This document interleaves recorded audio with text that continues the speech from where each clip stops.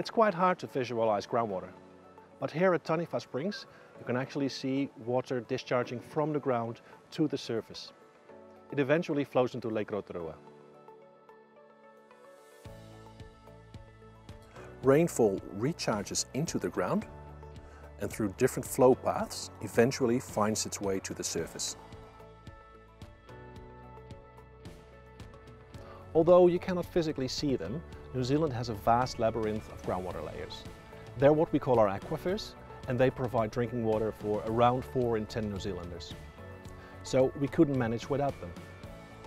80% of annual river flow comes from groundwater, and it provides billions of dollars to our economy through either irrigation or tourism.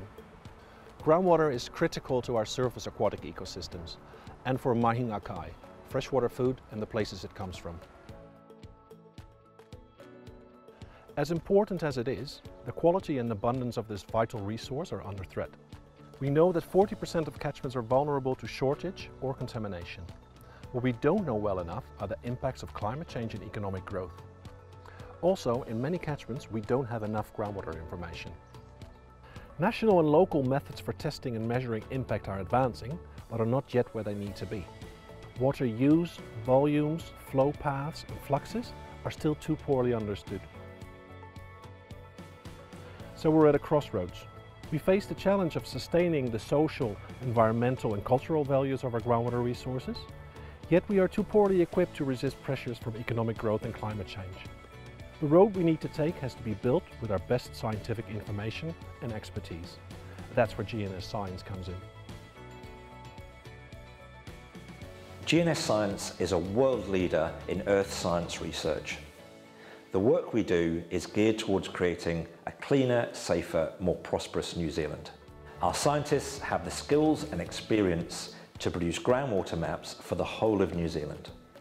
We have the expertise to produce maps that are 2D, the view from the surface, 3D, what the water looks like underground, and 4D, how this changes through time. We'll develop national datasets that are consistent across regions. These datasets will be spatially detailed, dynamic through time, and applicable for a multitude of hydrogeological applications.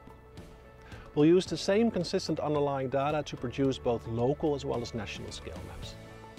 We'll start with our own high-resolution geological map of New Zealand and improve it with sophisticated geophysical data.